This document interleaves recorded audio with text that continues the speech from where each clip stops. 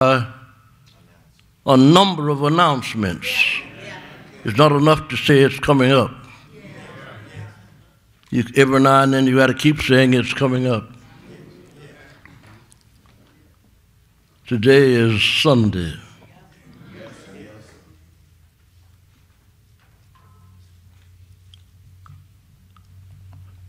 Today precedes some coming events that are coming up. We can look from today to what's called Good Friday, which was for the kingdom of God a dark Friday. For on that Friday, Christ dies. Then there's Saturday, of their mourning and groaning. The disciples, in fear for their own lives, hid themselves in the upper room, except for Peter.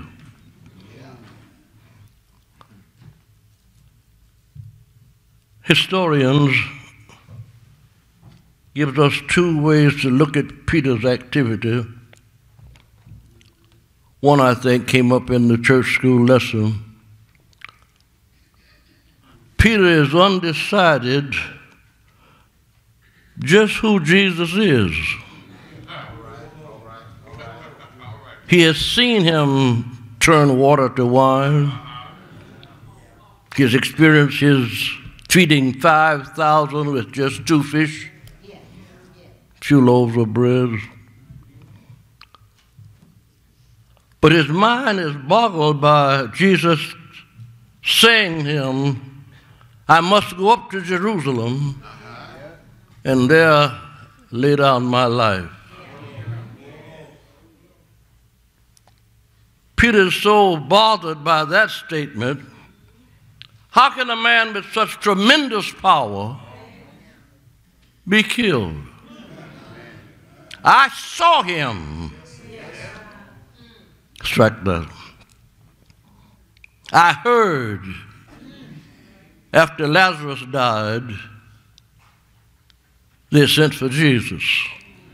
I heard that when he got there, he simply said to the lady in the house, show me where he lays. Are you listening? That's drama. He does not come in crying and weeping as they are doing. He simply says, show me where he lives.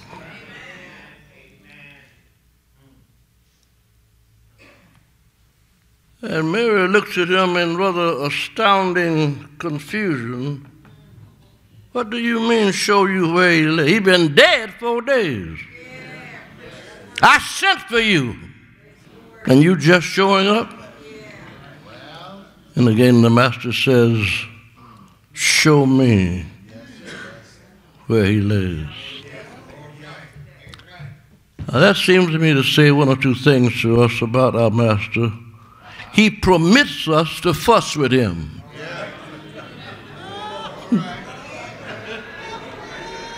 He could have said to Mary, shut up. Have you forgotten who I am? But he does not do that. He listens to her argument. If you had been here. Are you listening? Anybody been there? You had trouble, and you knew if the Lord had been here, he could have taken care of this. So let's strike if and put in since. Not S-E-N-S-E, but S-I-N-C-E. Not if you were here, but since you are here. Do something about my situation. I know you got the power. Do something. And then she turns to her sister and says, "What you doing? Get up and help me argue with the master." And Jesus says, you shut up. She's doing the good thing. Now, what does that say? There are times in the midst of our trying situations, we ought just go on about our business and let him handle the problem. Now, if you had that, I could sit down, we could go home. I've got a situation, and I can't talk to you about it, but I'll just say I've got it. So I'm not sure what I need to do about it because physically I'm not able to handle it. I've said it to 2 or 3 of my friends, or 1 or 2 of my friends, only to discover they've got troubles too. Anybody been there? But thank God there is one.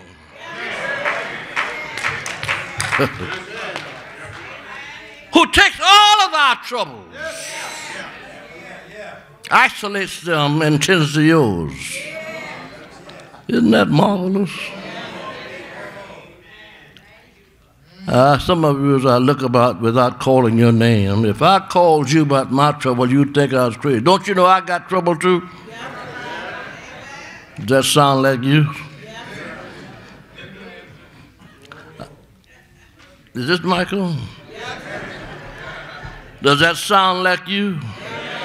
What you calling me for?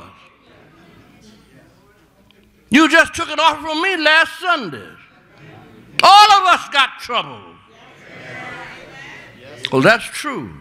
But there's a greater truth beyond that. Jesus, who takes all of our troubles, isolates them, and chooses to help you. Are you worth it? No. And yet God, in his steadfast love, chooses, decides to help me. Now, back to my opening statement. Significant events, or with rare exceptions, often preceded by several announcements. Such occurrences, due to their often momentous ability to capture attention, are often described as arresting.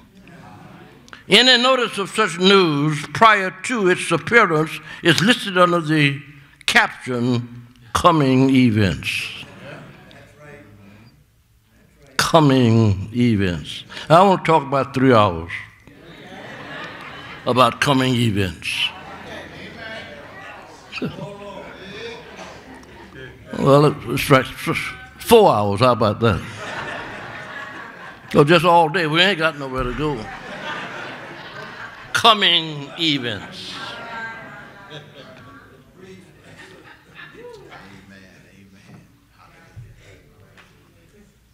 Most of you, if not all of you, are in some manner looking forward to Easter.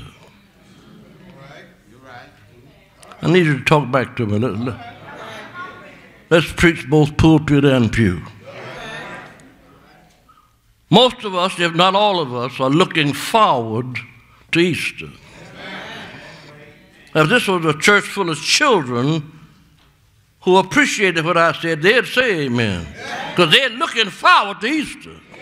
It means new dresses, new pants and coats, new shoes.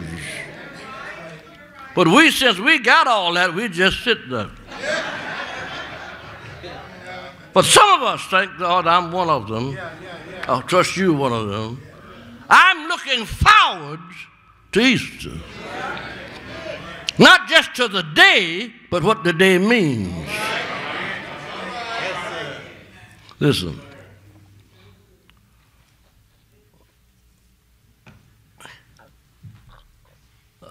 He is not here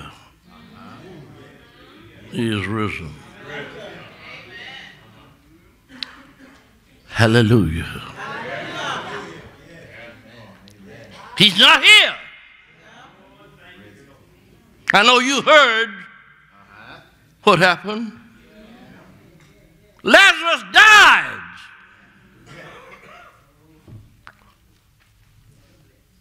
But they sent for Jesus. And he got him up. But since then, they took Jesus and crucified him.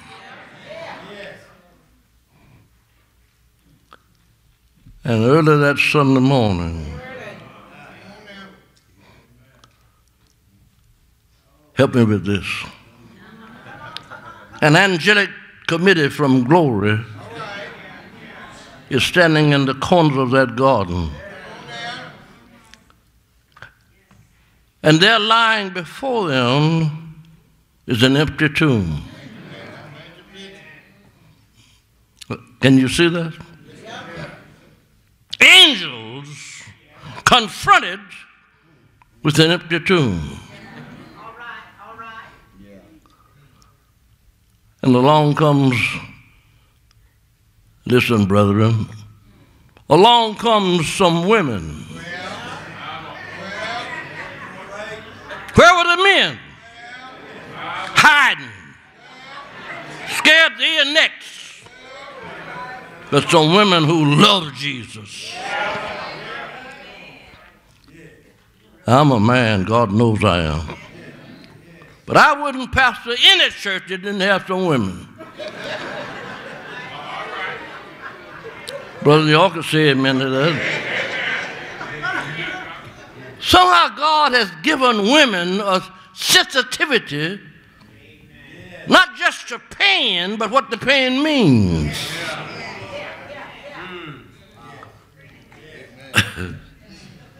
Forgive me, but I don't know other way to say this.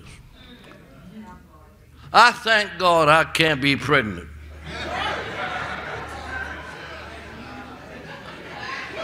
One, I wouldn't like the way I look.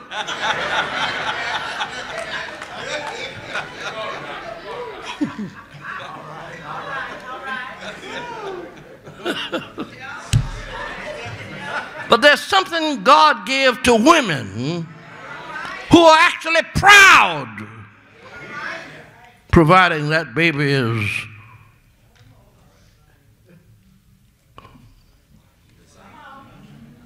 certified. And so a pregnant woman who is pregnated by her husband, her husband,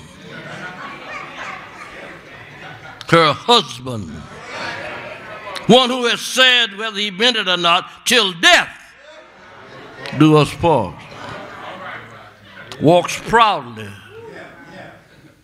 even though she looks to us funny, but she walks proudly, carrying within her the offspring of the man she loves. Oh, glory. What Mary must have felt carrying the baby Jesus in her womb. Because the Gospels in Jerusalem talked about her. Mary, pregnant, she ain't even married. She's just a child. But God touched Joseph. Marry that girl. Now, God help me. That couldn't have been me. And if you men be honest, that couldn't be you either. I'm going to marry a woman who's pregnant and I know I haven't touched her. I hope your silence means you're thinking about that. God requires of us to believe when there's nothing really to believe about.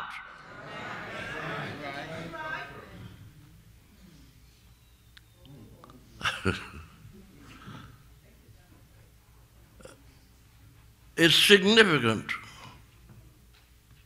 to see a woman pregnant she carries within her womb a living entity. I was arguing with myself last night in preparation for today's message, and I almost got lost because I see how easy it is to become an atheist. Wow. Wow. Are you listening to me? It takes something to believe that woman who is pregnant, God told me to marry her. What do you think, I'm a fool? Come on. And so the atheist says, number one, how can she be pregnant without a man? You talking about God? What God? For a woman to be pregnant, a man has to impregnate the woman. A man, a human being. What's this foolishness about God? All right. And so many of us here this morning believe Jesus has saved us, but we don't yet know who he is.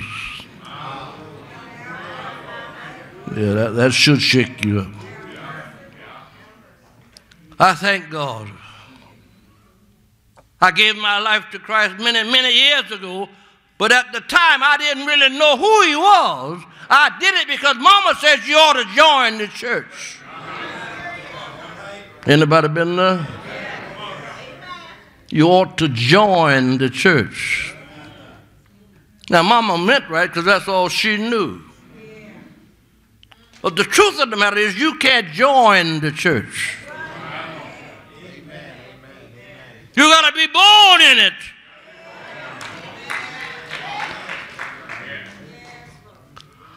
Well, how can that be? I'm a human being. I've already been born. Now, how am I going to be born in the church? Well, that's the mystery of godliness. Once you believe, matter of fact, just before you believe and while you're believing, the Holy Spirit enters into your being and blows up your mind to where you can actually feel the power of God saying, believe. And the moment you believe, the physicians in glory lay you on the table and bring forth that new baby. And in that process, the old you passes away and the new you comes forth. You have now been born again. Oh, hallelujah. I'm on holy ground. I don't even know what I'm talking about. Such is the mystery of godliness.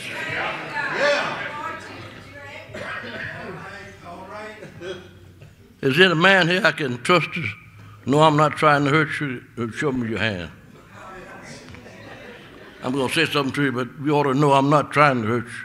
But I need somebody who's man enough to say, here, man. There's one. They're all mighty slow.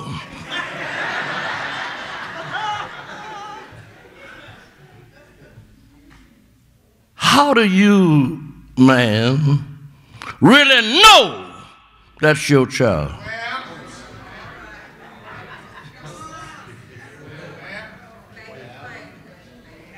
Some of you have been there.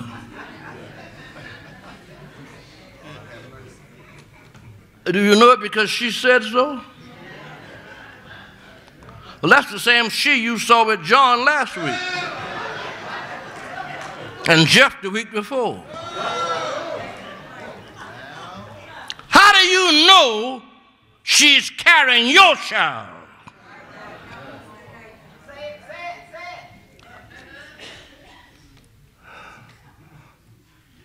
Brother, you might as well say amen. You got to go home and eat, so you might as well get you.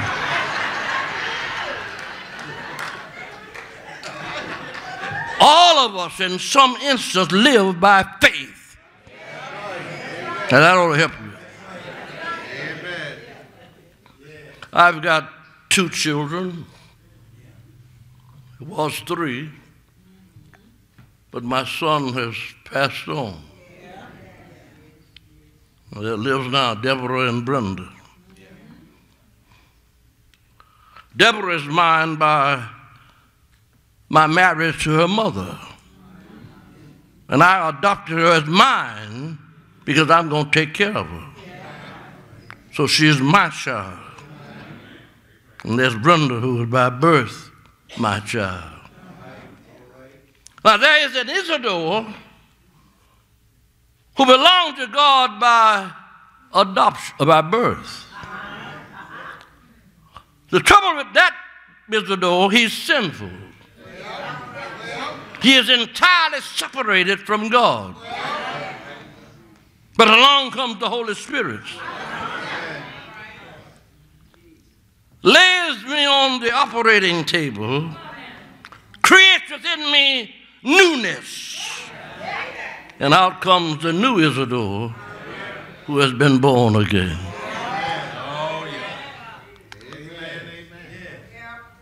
Now, if you don't understand that, I don't either.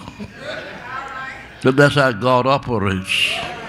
All I know, here I am, and I know I've been changed. Anybody here know you've been changed? I'm no longer what I used to be. I'm not yet what I ought to be, but thank God I am who I am in Jesus Christ.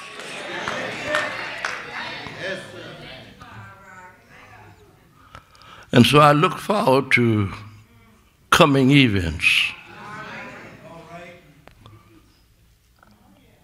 I'm really through. Today is Sunday. It's called Palm Sunday. That's an earthly connotation about the Sunday before Easter in the Bible.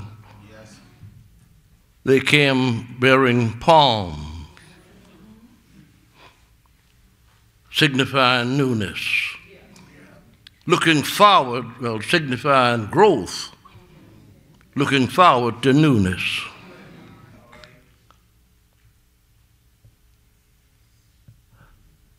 And Jesus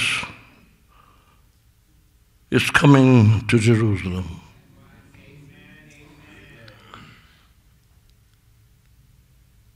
But he's not talking about growth. He's talking about death.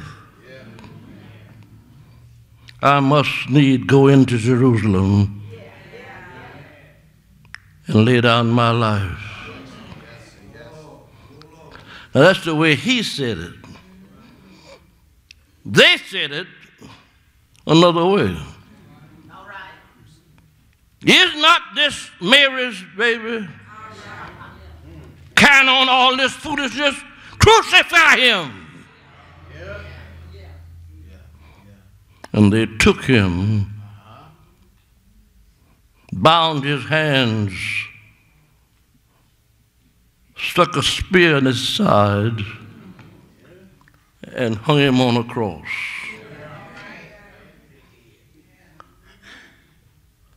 Interestingly enough, for some reason, the Bible says, and they hung him between 2 thieves.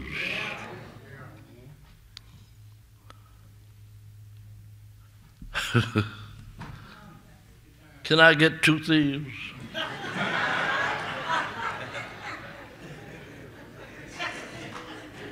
Ought to be either. That's all of you. Without Christ, you're one of those thieves. Let me say that again. Without Jesus in your life, you are but a thief, worthy of death.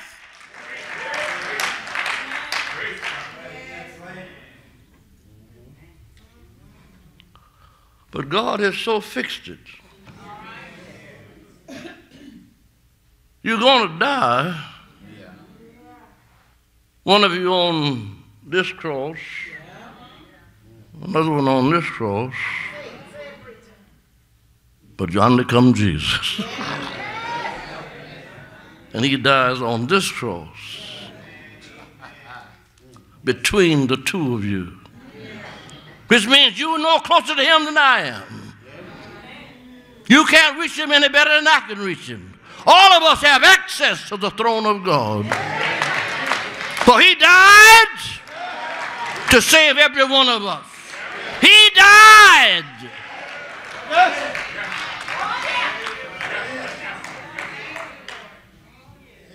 To keep me from the ravages of hell. He died. Matthew said he died. Am I right about that? Mark said he died. Luke said he died. John said he died. I know he died. Anybody here know he died? He died. Come on. Come on. Till my soul was satisfied. I've been born again. And I'm looking forward to coming events. Soon I will be done with the troubles of this world. I'm going home to live with God. Anybody here want to go with me? Soon I will be done with the troubles of this world.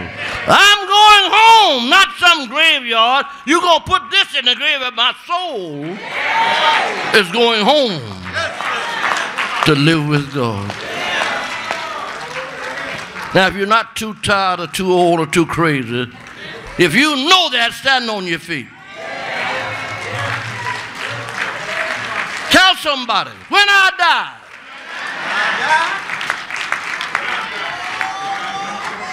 wipe your weeping eyes. Yes. Lift your hand with glory. Tell them she went home to be with God. I'm going home to be with God.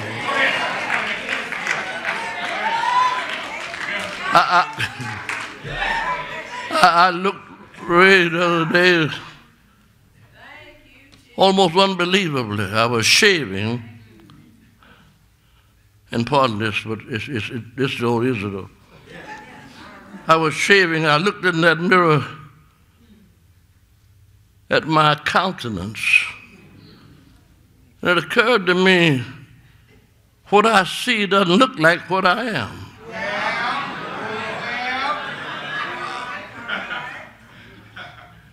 I'm 92 years old. Soon to be 93.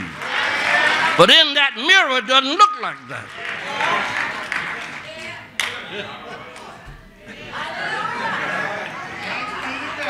Amen.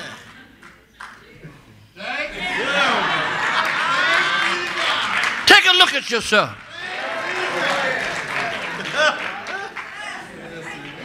What you see is not what you're going to look like. Amen. When I get to heaven, when I see Jesus, I'm going to look just like him. I'm not talking about hair like lamb wood, but I'm going to look just like him in terms of my visionary experience. My soul is anchored in him. I walk like him. I talk like him. I wave my hands like him. When I see Jesus, the man who set me free, who died on Calvary, but early Sunday morning, he got up. It's all power in his hand.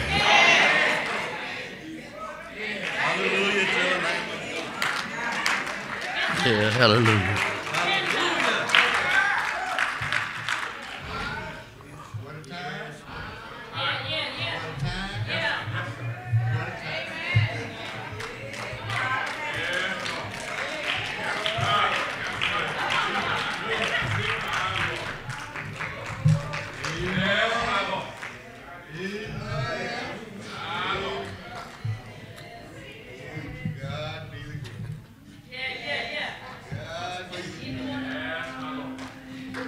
Lord.